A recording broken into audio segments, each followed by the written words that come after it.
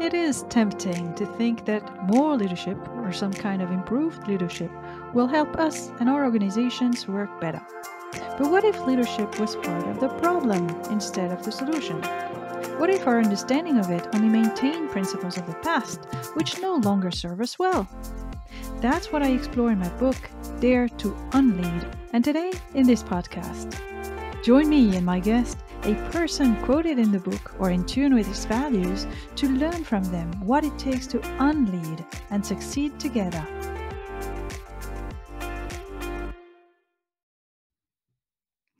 Welcome to the second episode of the Dare to Unlead podcast. Over the course of 11 episodes with a guest, we explore chapter by chapter the major themes discussed in the book. I hope you've enjoyed episode 1 with living organization thinker Myron Rogers as much as I have.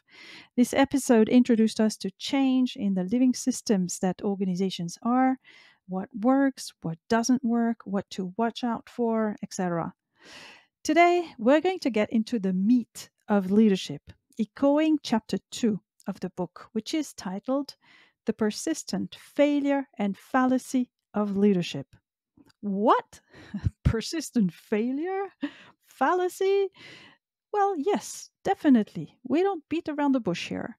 It's time to see through the harmful myth of leadership that we've been fed through courses, books, public speeches, and supposedly inspiring individuals. And I imagine that my guest of the day, Stowe Boyd, thinks alike. We'll ask him. Right? Stowe Boyd is a sharp and engaged observer of the world of work.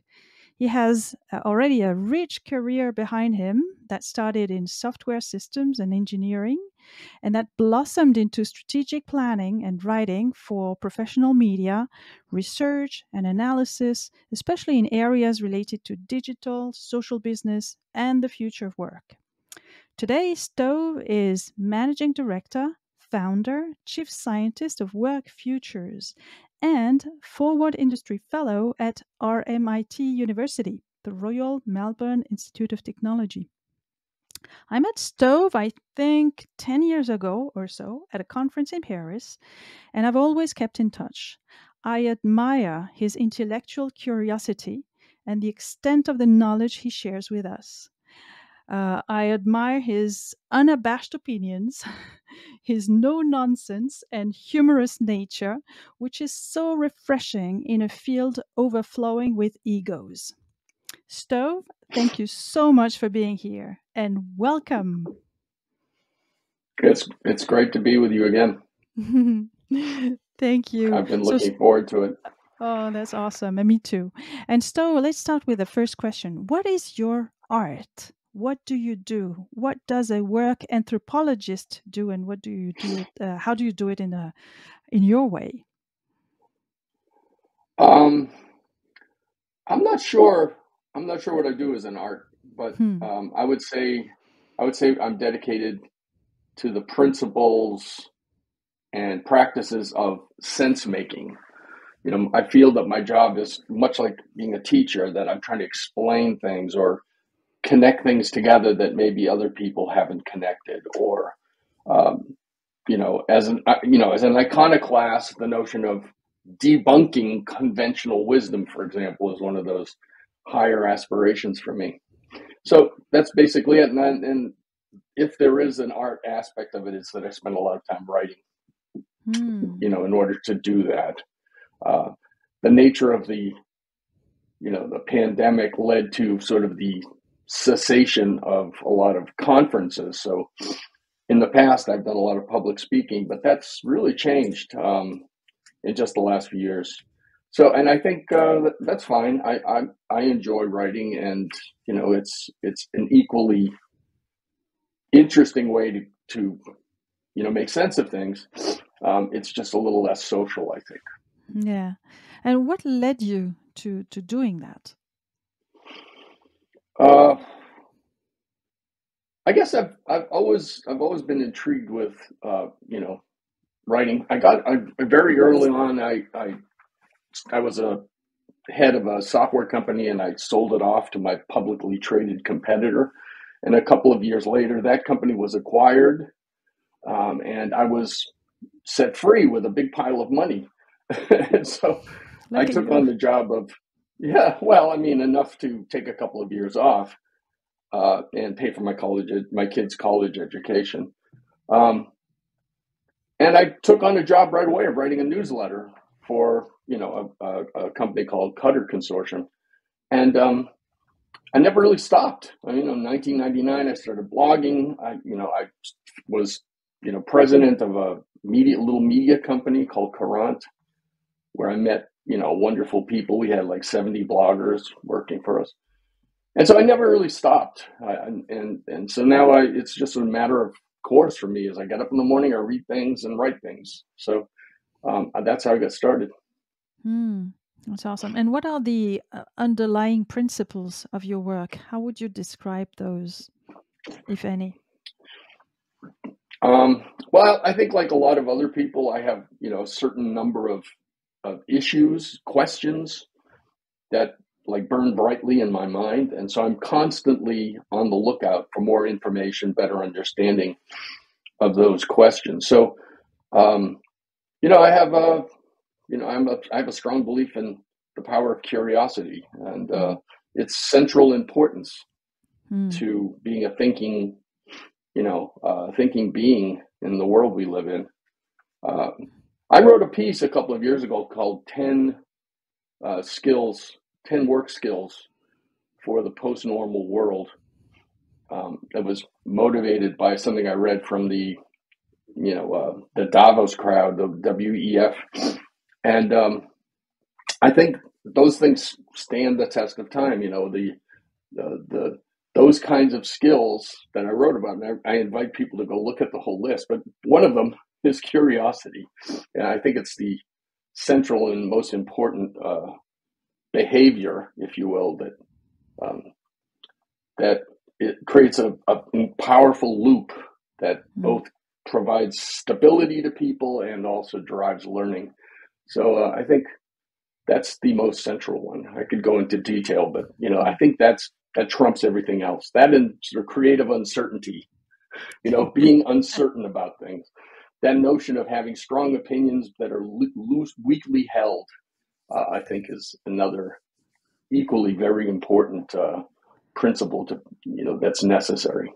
I love that. You're a recognized thought leader in the field of the future of work, which is sort of, you can put anything behind that, the future of work. Sure.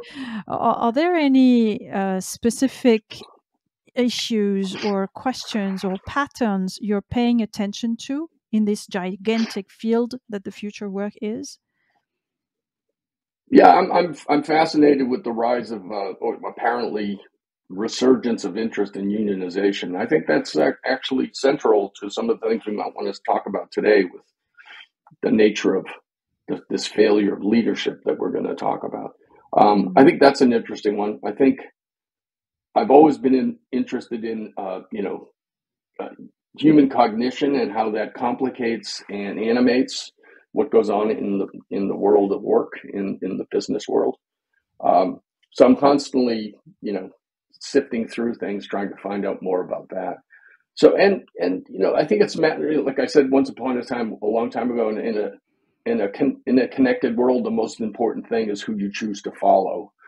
And in this sense, I'm meaning follow their work, right? So you quote a bunch of people in this chapter that I follow everything they write if I can. So that's, I think, a very important thing. So these are shared ideas that a lot of us are writing about and thinking about, and so it's critically important to have that 12 questions or whatever in your mind written down, and then be in pursuit of more and more information about them and try to make sense of it. So that's, I think that's what I'm doing as a thought leader. And one of the things I've written about a lot is, the failures of leadership, the fact that we ascribe so much to these figures in a way that goes back to the Bronze Age. I mean, it's incredibly primitive stuff that we just take as a given. And in fact, I think that's that's been problematic. I think it's intrinsically problematic. It's not that people aren't doing that job well, which may be true, but the notion that we should have a system that's based on, the charismatic leadership of kings, for example. I mean, I think that's dangerous, and we're better off as we figure out how to get away from it as quickly as we can. Do you think it's human nature? Do you think we need that somehow, or what's behind that? No. But I think it's deeply enmeshed in the system of capitalism that animates the world that we live in, and that's problematic. I mean, management, leadership in business is given their power by the shareholders, the owners, to do the will, if you will, of the managers and owners. I mean, of the owners, and everything else is secondary. And that's the way it's. For years, people interpreted the nature of business as that's the way it's supposed to be.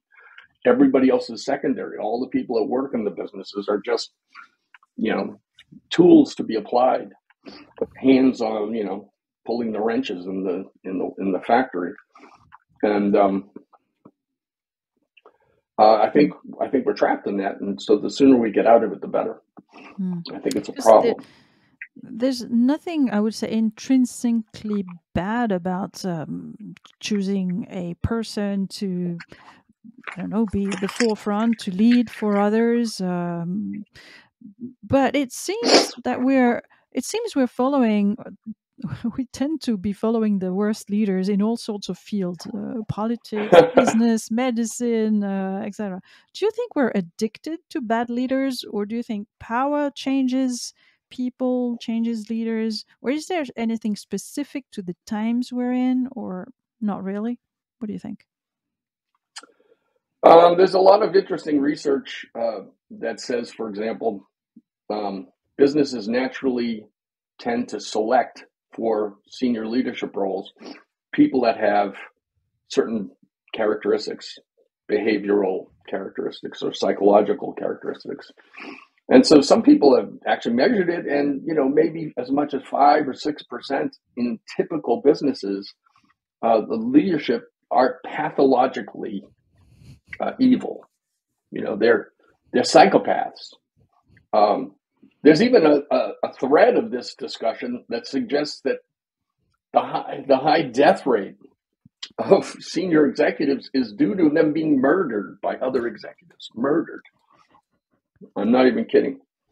But it's a very high number. So if in fact businesses are naturally selecting for kinds of people, and 5% of them are psychopaths, then we're involved in a system that, first of all, is like musical chairs. It's designed so that there will be people at the top of a pyramid, and they go through some selection process, and at the end there's one chair left and one guy sitting on it.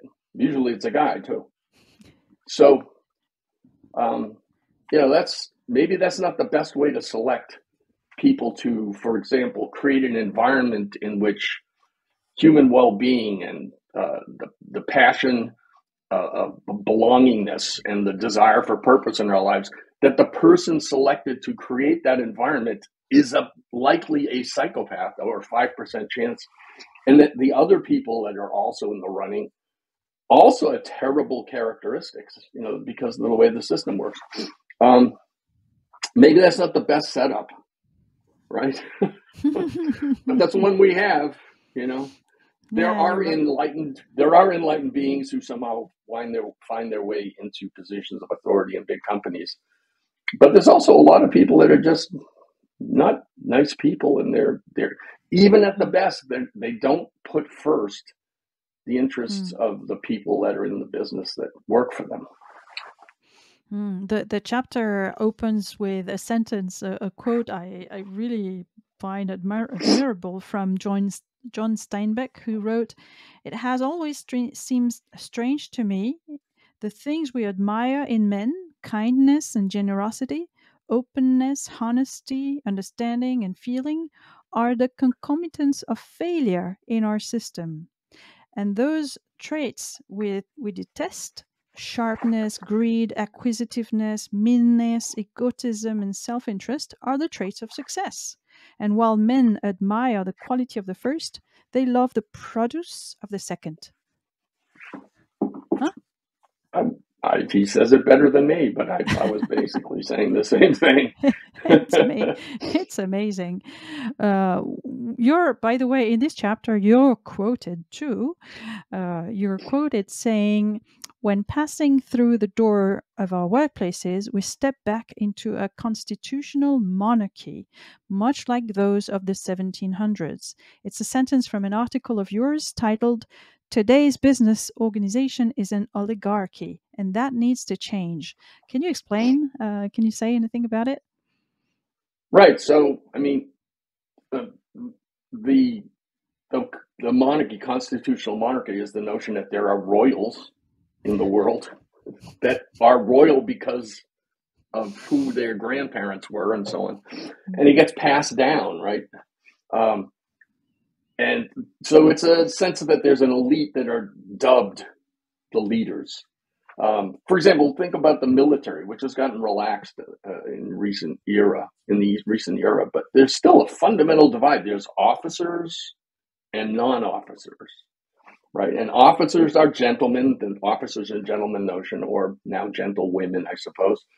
And these are typically people that are college, the classic thing, the college educated, studied management theory or economics or law or whatever. And the other people are somebody who went to high school, maybe, or maybe a lesser college, and they apply and get a job, but they're not grouped with the owners and the managers that the owners put in control of the business. So there's this notion of an elite, and there's a myth of meritocracy that says, these people rise to the top because of their characteristics or their education, or, that they are, the son of the founder. And so they're naturally, sitting in the boardroom or whatever. But I think this is, like I said before, I alluded to this, a Bronze Age kind of notion or whatever. And it's better said, it's been better said by people like Elizabeth Anderson, who talks about it in her book on, private government, right? The notion is that we give control to these people who run the enterprise as, with some notion of governance, but it's a private government and it's, subject to only its own rules. I mean, there are conventions that are sort of carried across, but how businesses decide to do what they do and how they evaluate people and how they try to motivate people, so it's really left up to them. There's there's degrees of governance that governments try to reach into businesses and control them. For example, witness this breakthrough where it seems like now we're going to make complete clauses illegal in the United States. Great. If it can get through the Supreme Court, we'll see. But that's an example of a thing that businesses decided to do and just did. In some places, it was made illegal by state governments, but otherwise, it was widely practiced. And who says? Why is that fair? Well, it's good for them.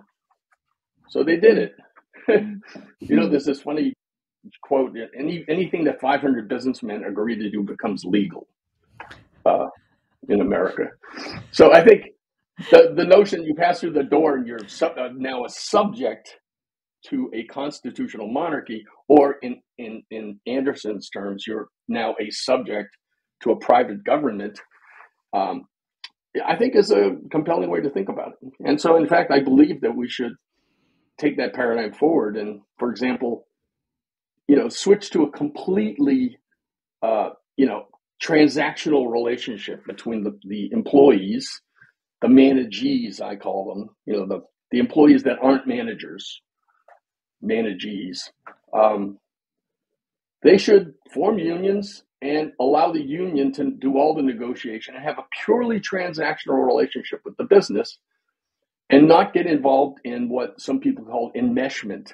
The companies attempt to enmesh us through notions like, employee engagement and team building exercises and all sorts of other things, so that we can get all woo-woo about the common purpose and how wonderful it is to be working in a great company that really loves its people, blah blah blah. And then there's a downturn in the economy, and they cut 30% of the people without a single thought about it, because they don't really care.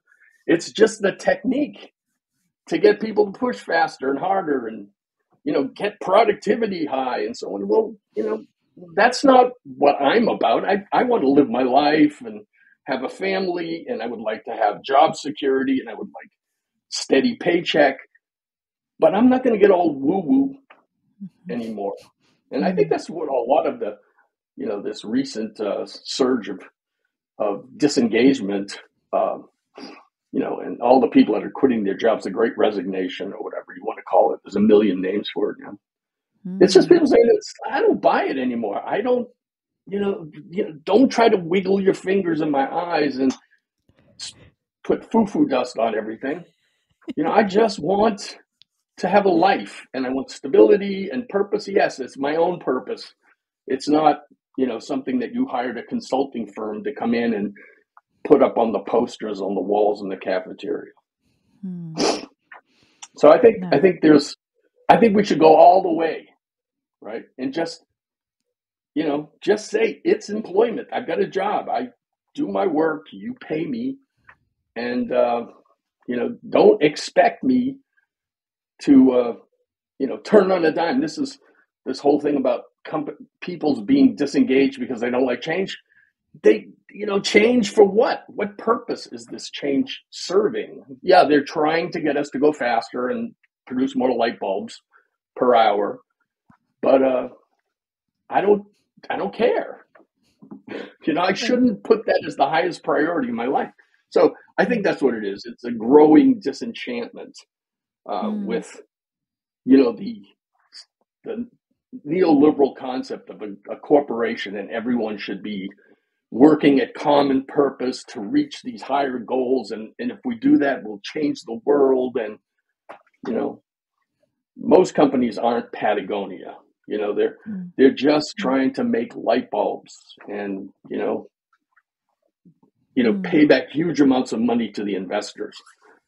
The disenchantment that I'm talking about is significant these days. But you look at what's gone on in the last 3 decades. All of this money is being pulled away, even though people have become incredibly productive.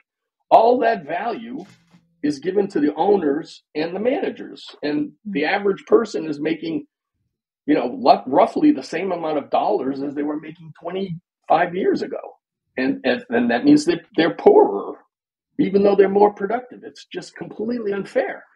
So I think we should just, take the blinders off our eyes and say, these leaders who are supposedly leading us into a brave new future are just exploiting the hell out of us, or exploiting the hell out of people that work in businesses. I don't. I'm a solo, so I don't actually have a boss or any of that. But and they're exploiting themselves too, as well. They're managing themselves as assets that need to be managed. Right. It's and they have incredibly long work weeks, and they kill themselves, and they're stressed out. And they're victims of it as well. But of course, they're getting really well paid for it. Yeah. What does a good leader look like, in your opinion? How do they behave? Well, in the new model that I have in my mind, which is an outgrowth, actually, it was Lee Bryant and I were writing a bunch of things about this more or less at the same time a couple of years ago. And the notion is that there's a new emerging model of sort of enlightened, progressive thinking about leadership. And the fundamental notion is that you have certain people who are managing a product line or something in the business, and their job is to, get resources and knock down the barriers so that the people who are actually building that kind of refrigerator or whatever, can get their job done and, are tightly aligned with the needs of customers and so on. But they're, in a sense, facilitators, right? And then at the highest level, there's the top level, if you will, or I think of it as circle. So at the outer circle, you can envision the job of people who are trying to create an environment in which product things or services can happen. And so their role is sort of creating an environment in which it's possible for these kinds of things to happen. And setting a course, saying, yeah, we're going to be the best appliance company in the world, right? I'm thinking of Haier as an example, because at the time I was writing this stuff, I was working with them on writing about these kinds of concepts. And then there's a sort of intermediate level of leadership where people are trying to grapple with things across. I'm thinking about it in products because it's a good example. Like all the refrigerator lines that we have inside of the business have to have certain standards and conventions that make everything workable. And so they would be in the role of sort of arbitrating over all the refrigerator brands inside of a company, as opposed to somebody else who would be taking care of all the air conditioning brands, that sort of thing, and getting people to work together or compete against each other. So there's this multiple tiered model, but the leaders are people that are not telling you what to do. They're creating a context at greater or lesser size. They're creating a context in which people actually can do their thing, whatever it is, bring to market this new kind of refrigerator that has, pumps the air out of the vegetable compartment so that the vegetables are fresher for a longer period of time. They actually have that refrigerator, so I'm not making it up. So that model, I think, is sort of a brilliant way to imagine a future business where, forget the notion yet of how people get paid and how much money is being pulled out and given to the shareholders. Hopefully that could be fixed too. But this is a model of where, there's a great deal of autonomy at every scale in the business, because people are trying to make their refrigerator popular. And if it isn't popular, then the people disband that group and go join some other more successful group and so on. So it's kind of the notion of it operates like a city, not an army, if you will, that, people are coming and going, and, somebody decides to put a deli on that corner. Well, you don't have to get permission of the mayor to open a deli. You just have to meet the rules of zoning and the health department and so on. So there's a lot more entrepreneurialism fundamentally in such a model, and less directed, controlled, mandated kind of growth. So I think that's a fascinating model. It's just not very widely applied. The people that do things like that are pretty successful, but strangely enough, it turns out it's very, very difficult to adopt this model. It took Haier as one of the best examples. It took them decades, going through many troubled, transitions to get to the end state. And they're very successful now. Their model works very well. It's just very hard to get there. And partly that is, I think, it's because most people don't operate their business that way. They operate it the modern day, pyramid notion that we talked about earlier. And so most people floating around in the world are indoctrinated into that kind of concept of what a business is and how it's managed.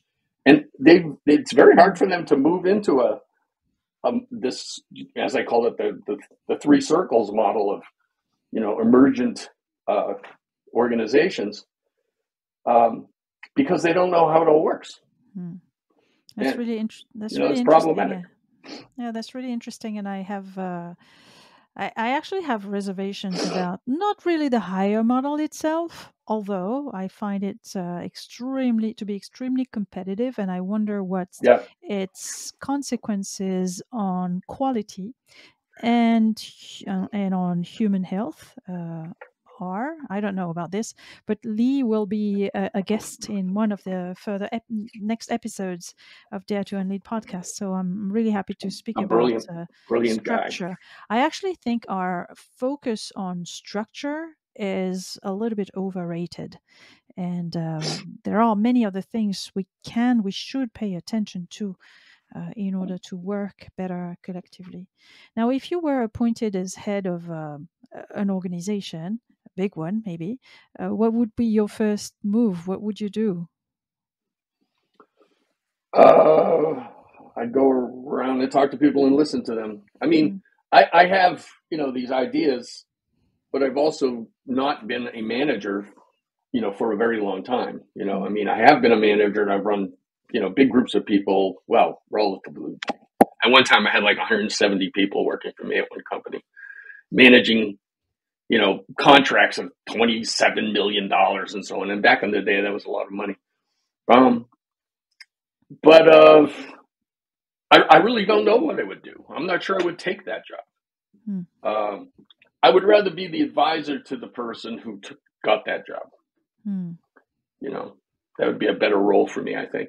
But I think there's a whole bunch of things that would have to be, and a lot of it has to be based on, how does the company run now, right? And what's its situation? And, I would do it based on a bunch of principles. I think it has to be principle based, that you should try to push the greatest degree of autonomy as you can to individuals, groups, other assemblages of people, departments, or whatever. And try to root out evil. The things that are baked in that are just bad. I would be the kind of person that would attempt to build employee councils as a part of the governance structure of the business. So we want you to be unionized, please. Each group, like the designers can join the designers union, and the people working in the plant, the people who are driving our trucks, whatever, please be unionized. Let's start with that. And then we'll build a workers' council as part of our board of directors. Wow. That's the first. I mean, it's the kind of thing you see very commonly in say Germany or the Netherlands or whatever, where they, is as part of, the post World War II regeneration of Europe, that was necessary, and they didn't fight against it. They embraced it. They went with it. And I think it's something we severely lack here in the U.S. So that would be one of the things I would do. That would be awesome. I think it would need some revisiting here in Europe as well, because over the years, those things have often morphed into an additional bureaucracy or a set of fixed roles, and maybe not as co-constructive as it was intended to be. But nevertheless, it's a great thing a great asset to cultivate and nurture. I agree with you. Well, so for much. Example, just one example that that we're confronted with right now, all these large businesses that are just laying people off. There's been a history of not doing that in these large companies that have workers' councils. And what they do is they put a value on the fact that when the economy turns around again, we want to hold on to our trained people so they can gear up with the return of the of the economy. And so, for example, in America, our airlines, even though we gave them all kinds of money to not do this, they fired all their, pilots and flight attendants. And so then when things came back, we got into this horrible mess because they couldn't hire them back fast enough, right? So we had all this air travel problems for the last year, and most recently these ridiculous, the FAA going down, and the Southwest Airlines catastrophe. That was just ghastly because of them consistently not investing in the technology they needed to, because they were pulling all the money out and giving it to the shareholders. Right. So crazy. I think the notion that companies would do a different job about how they handle, people if those people actually had a voice in what was going on, as opposed to being treated like sheep, being with their fleeces all being snipped off and sent off to the butcher shop. So, I think that's, yes, in fact, you can't have a situation where unionizations, especially in the context of businesses that oppose them, can be problematic. Yeah. That's awesome. So we're coming to the end of our chat today. What would you say to someone who hasn't read Dare to Unlead yet, apart from read it? What would you say? I think I would recommend they read it the way I read it, which was slowly. In fact, I did a quick read when you sent me the galleys, and so I could make some comments. But then I put it aside and I read, a couple of pages of a chapter, and then I put the book down. And I tried to think about the ideas over time. In fact, I have this heavily annotated PDF. I've got it open on my screen right now. Here's all the things that I pulled up that was incredibly important to me. And, as I mentioned, there's all these, people that you quote that are brilliant. But, going through a full chapter of this and trying to assimilate it all in, let's say, one reading, which you could do. You could actually read it that fast.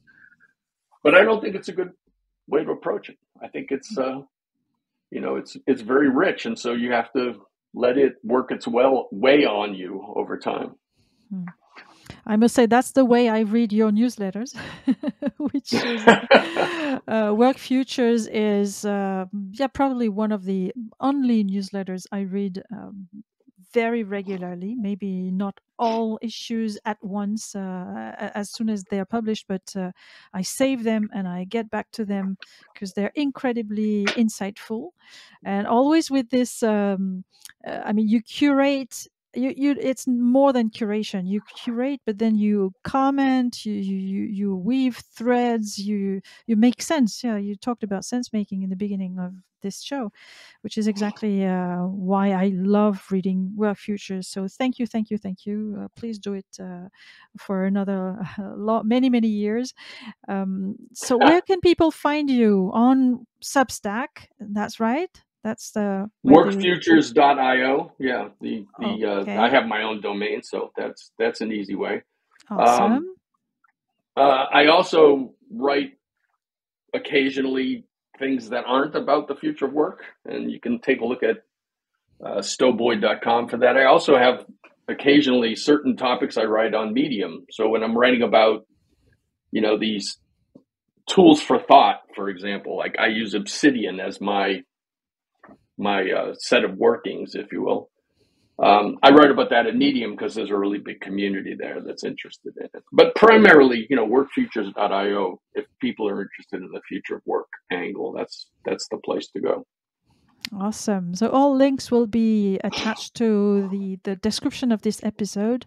Thank you so much, Stowe. It was really delightful to have you with us. And I wish you the very best, and we keep in touch for the future of work, more insights and more, more constructive criticism of the world of work and of current leadership. Thank you. Thank you for having me. Great insights. Thank you all for listening. You'll find more info in Dare to Unlead, the book, and all links in the podcast episode description. And now, what else? Action! To explore further and apply these ideas to your own context, reach out to me at weneedsocial.com. Let's unlead together.